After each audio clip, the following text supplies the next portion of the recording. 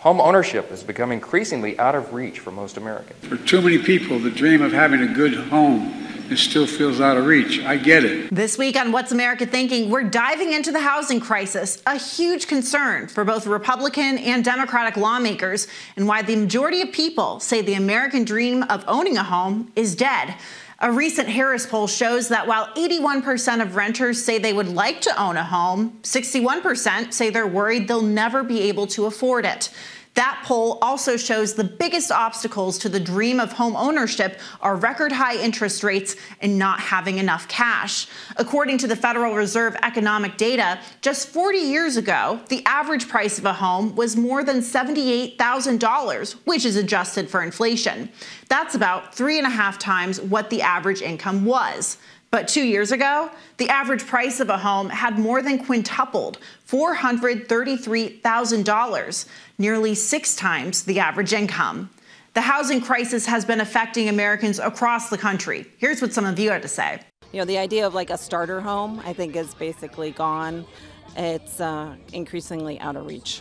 Even in Tulsa, the rate that housing prices have increased has been pretty phenomenal, especially if there's unsustainable high interest rates too. I think in the States as well, I can see that the mortgages and the interest rates are getting higher and higher every day. A house that could have been purchased pre 2016, is where I live at, is going for $200,000 or $300,000 more than what it did then. I do fear the younger generation, especially college students coming right out of college, being sold a lot of times this dream of anything's achievable. A lot of them are going to have a really hard time, getting to that place their parents were able to get to much easier. If you're in some smaller southern, more rural areas, it seems affordable, but when you're in places like DC and New York and California, it can be extremely high. So, what's behind the unaffordable prices and sky-high inflation? Here to answer all of these questions is NewsNation's business contributor, Gary B. Smith. Gary, thanks so much for being here. Just to kick this off, what's the #1 issue causing homes to skyrocket right now? Well, Julia, you hear a lot of reasons, but as usual, it's, this is all economics, and it's just supply out there. A lot of people say the supply might be exacerbated by people, I suppose, like me, not wanting to move and have to get a higher mortgage rate. But there really is a lack of supply out there. We've been hearing a lot about a potential repeat of the 2008 housing market crash. Do you think this could happen again? In our lifetimes, yeah, sure, I imagine. But I don't think anytime soon. You have to remember the 2008 housing crisis was fueled by easy credit and by a lot of speculation, especially in hot areas like Las Vegas, Phoenix, places like that. I just don't see that now. And remember, even the crash, if you will, in 2008, the prices only dropped about 10%, the median price. So it wasn't like 40, 50%, but are we going to get that kind of pullback? Not in the near term, I don't think. Right. So the National Association of Realtors just settled a case that, alleged the industry worked to keep commissions artificially high. How much will this benefit home buyers?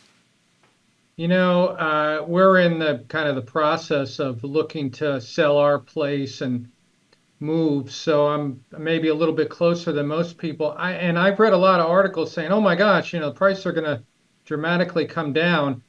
I'm not so sure. Remember, real estate agents still have a monopoly out there. There's very few people that, sell by owner, if you will. And if I want to sell my place, I pay the broker 6% as a seller, and then he or she splits it with the buyer's agent, that the agent in my place is going to still have to take a lot of pictures, have to market it, maybe do open houses. It might be on his or her books for, who knows, depending on the price, 3, 6, 9 months. That's a lot of effort. And I think a lot of people are going to, the 6% is worthwhile. Others, though, might say, geez, everyone's finding it on Zillow. All I have to do is be here or have my agent here, once a month or so, and I should be fine. So I think it's not going to have dramatic effect as most people think.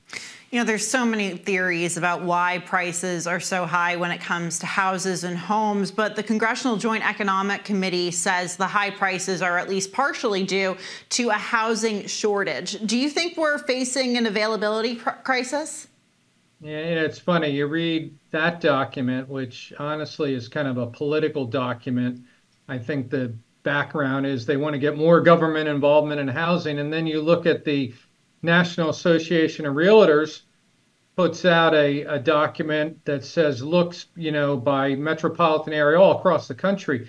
And they conclude with, very few exceptions, supply is fine out there. There is no housing shortage. I guess I just look in my area here in Jacksonville, and across the board, I still see a lot of homes available for sale, and at quite reasonable prices. Maybe it depends on the area. If you're looking for, $50 million condominiums in Manhattan, yeah, maybe that supply is a little limited. So on that note, actually, obviously New York City is at one end of the spectrum. I'm coming from Washington, D.C. You're in Jacksonville. But how much do costs differ between cities and rural areas? And when I say cities, I don't necessarily mean just D.C. and New York City, but also cities like Jacksonville, for example. Right. It depends on the area. Jacksonville is a great example because the urban core, as they call it, of Jacksonville is actually very small, but the city is, it's the biggest city, square mileage in the country. It's 950 square miles. So you can be in the city, but still kind of, in versus other cities, kind of be rural, if you will, and still within the city confines. So one, it depends on the city. Two, even, generically, the prices don't differ as much as I thought they would, maybe about 10%, even coming after the whole COVID where people exited these cities, the growth rate in prices for urban areas is still higher and the prices are a little bit higher. But generally, yeah, if you want a lower price and you're willing to be outside of a city, rural, or let's just call it suburban, you're probably going to get a little bit better value. So I've spoken with a lot of friends who are millennials or Generation Z, and they've essentially expressed this concern of, I think I'll be renting forever. This is just something I'm going to have to accept. And there's also anecdotal, pieces of information that suggest a lot of millennials and people in Gen Z and maybe other generations are getting help to buy these homes from their family or, some sort of a connection. How much are millennials and Gen Z individuals in particular having to rely on their families for help when purchasing a home? Yeah, it's interesting.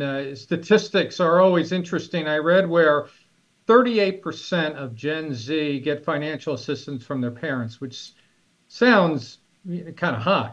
Yeah. But then you got to remember Gen Z, the home ownership is only of the percentage of Gen Z population is only about 3%. So it's a very still small amount of homes out there. I don't think that's a bad thing, by the way, relying on your parents for assistance. But I'm not so sure that, when they say, oh my gosh, I'm going to have to rent for my entire life, maybe we'll talk about this in a minute or so. I'm not so sure that's a terrible idea.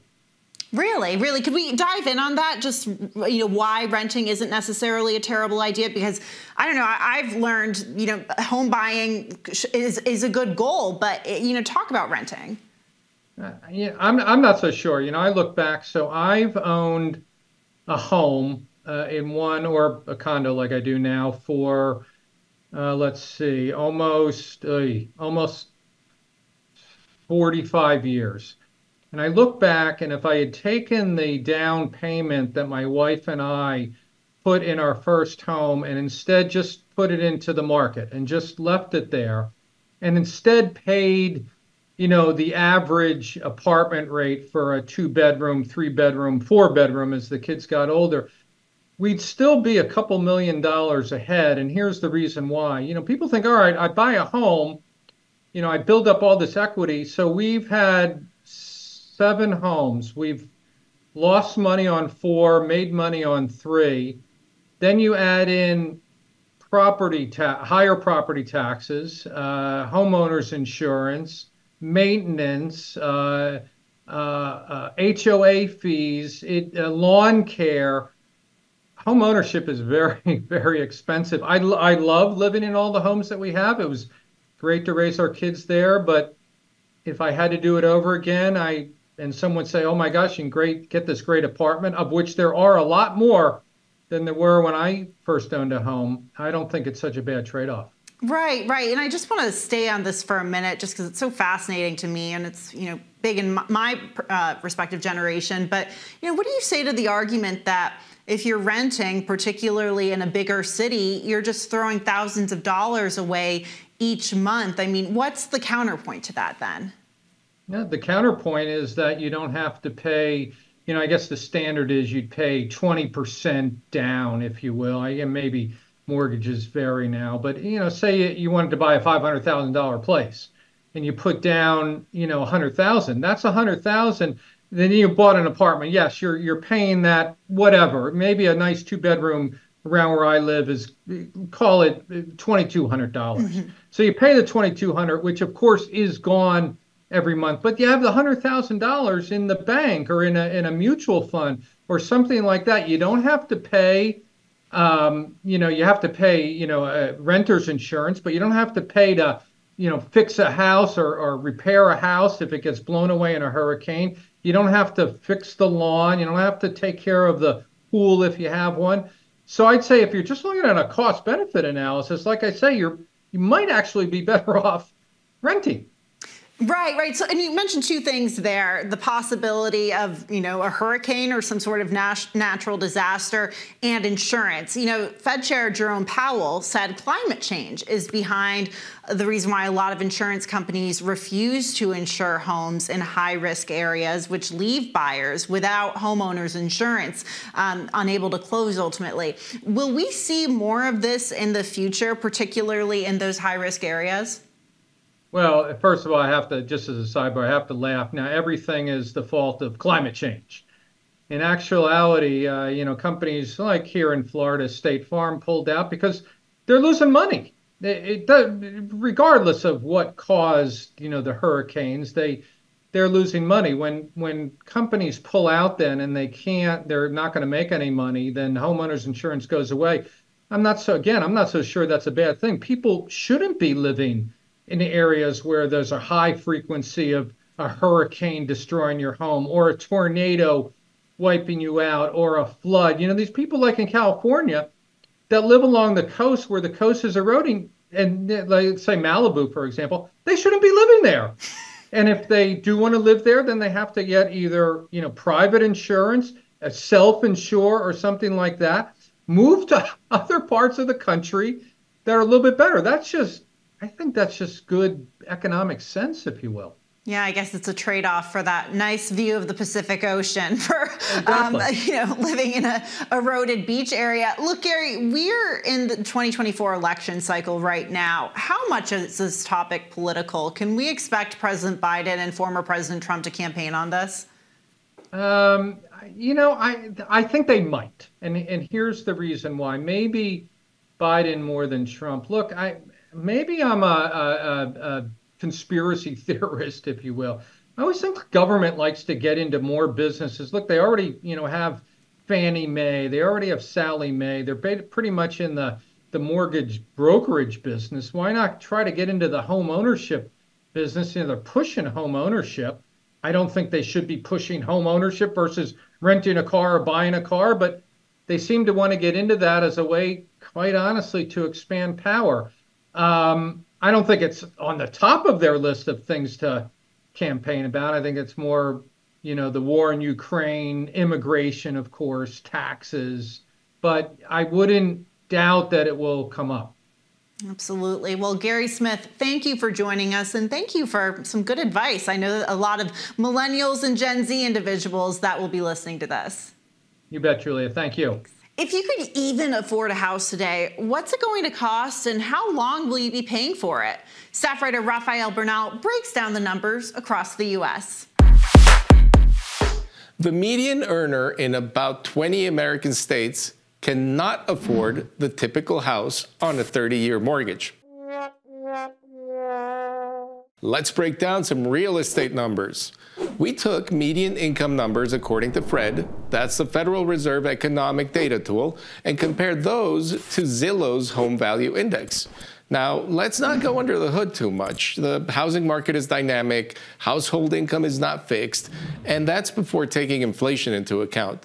So any numbers here are merely guidelines. Starting with the country, according to Fred and the Census Bureau, the median household earned $74,508 in 2022. We're using 2023 housing numbers.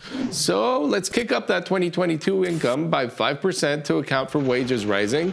We get $78,309. The typical home price in August of 2023 nationwide was $417,700. So all we need to do now is divide the typical home price by the median yearly earnings, and we get 5.33. That's the number of years the median household needs to pay the typical house. Real estate crisis solved? Well, of course, you're only supposed to spend 28% of your income on a mortgage payment. So it'll take 19 years to pay off the mortgage. Wrong again. We forgot the interest rate. Banks aren't going to give away free money. So at 7% interest after a 20% down payment, that's $83,540 out of pocket. It will take 36.6 years to pay off that mortgage. And banks usually only give up to 30-year mortgages. That's nationwide. If you try this math in the country's biggest cities, the numbers are even worse. In Los Angeles, it'll take the median earner 83 years to pay that mortgage on a typical home. In New York, it's just 71 years. Chicago can rejoice. By our numbers, it's just off that 30-year mark at 31 years to pay off the house. All is not lost. In 30 states, the median earner can pay off their mortgage responsibly in 30 years. In Iowa, 15-year mortgages are almost a reality. The magic number there is 17.5 years. But in Hawaii, it's almost like living in New York. It'll take the median earner almost 60 years to pay for that typical house.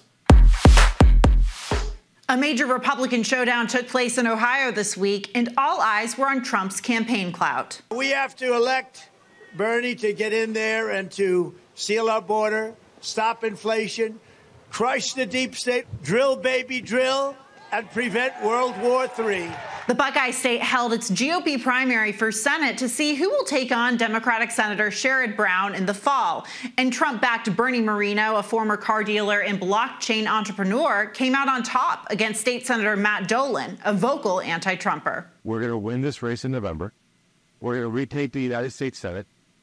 We're going to have President Trump in the White House. The race illustrated the battle lines between the former president's MAGA movement and Ohio's GOP establishment. It's time to go on the record with Scott Tranter, Director of Data Science from Decision Desk HQ. Scott, as always, it's great to see you. This was a major test on Trump's influence over what could shape Senate control this fall. What is the main takeaway from the Ohio primary? Well, Trump's endorsement, it certainly helped out Bernie Moreno. Not only did he win, but he outperformed his polling. Now, the Democrats did spend in the final week supporting Bernie Moreno because that is their preferred candidate to run against. But, you know, Donald Trump came out, did a rally. Bernie Moreno is on pace to significantly outpace his polling.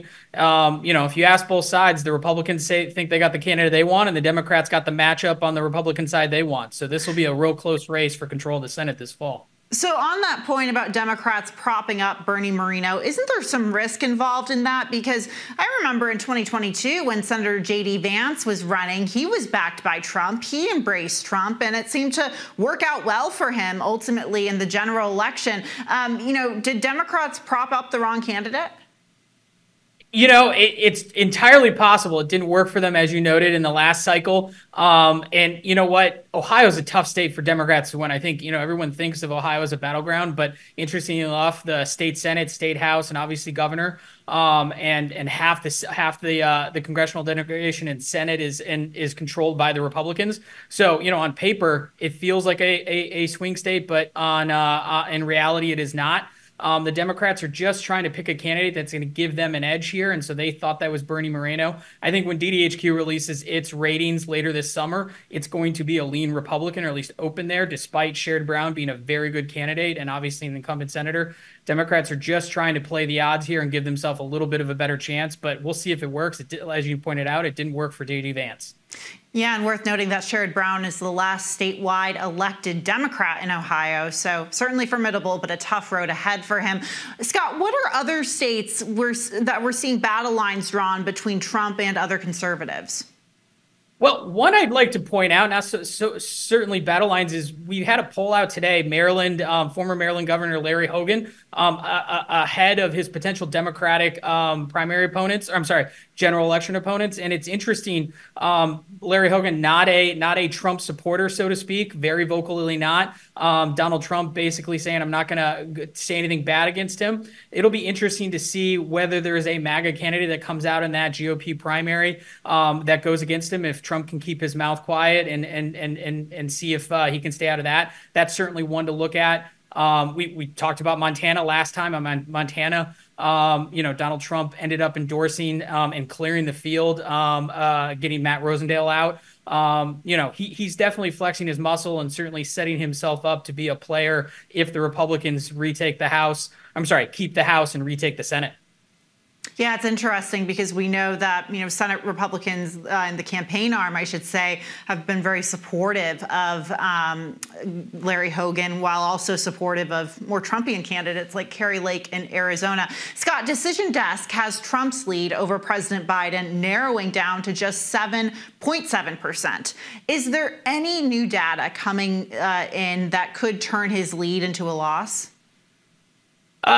You know what? We are now getting into the very early stages of the general election. I think you're going to see this type of tightening lead. We'll probably see Joe Biden maybe go ahead as he starts advertising.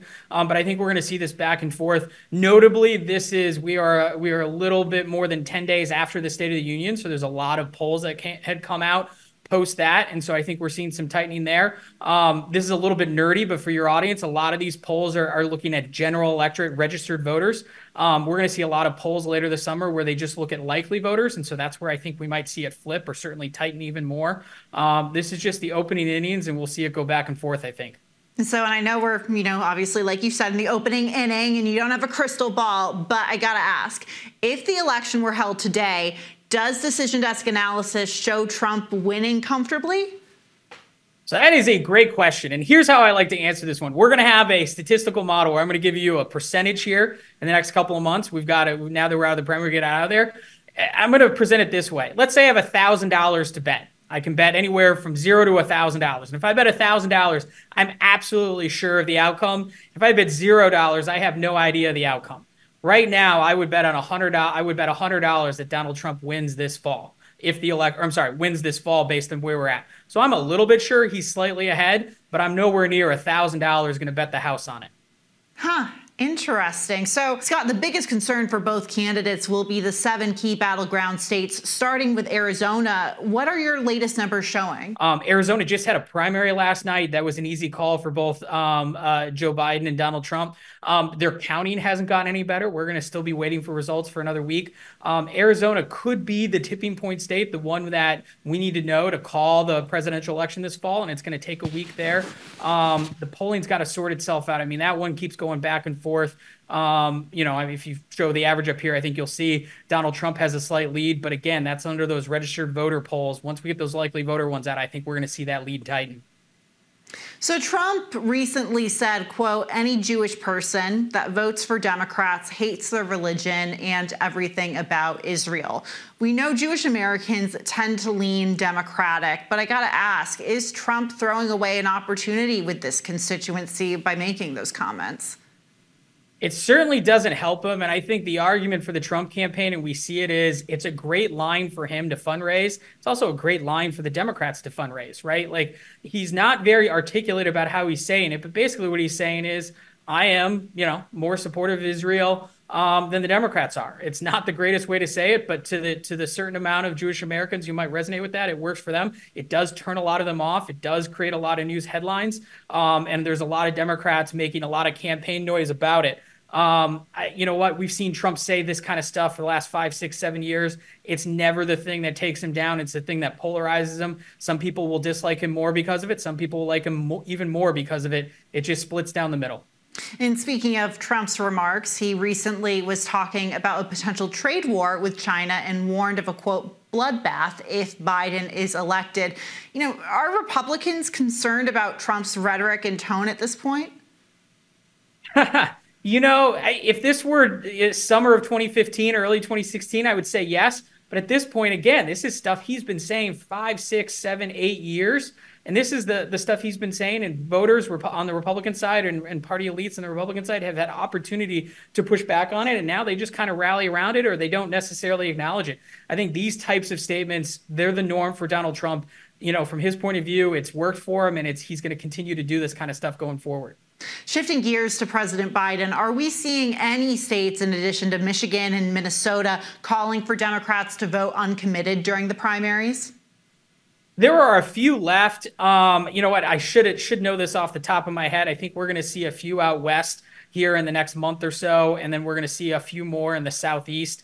You know, so that's certainly going to be a little bit of a story. As you know, Joe Biden has officially clinched enough pledged delegates. Now he's going to have to officially go through the process in the convention here in a few months, but he's there. The uncommitted, you know, was a great story a couple weeks ago. There's probably going to be a couple of more states here. He might even, you know, they might even get into the 5, 10, you know, low double digits. But that largely has gone away, and that's not going to be as much of a thing anymore. What it is good for the Joe Biden campaign, it really identifies those people they got to go after, and it gives them some targets in places like Michigan and a few other places that they definitely need to show up. Joe Biden needs Michigan this fall if he's going to be president. So, Scott, you just mentioned Michigan, but if you were working on the Biden campaign, what other states would you be making the biggest push in? So I'm all about correlation, right? Like if Joe Biden loses Michigan, he's probably losing Wisconsin, and it doesn't look good in Pennsylvania, right? So not only Michigan, but Wisconsin, you know, the polling for Donald Trump looks really good in those 3 states right now.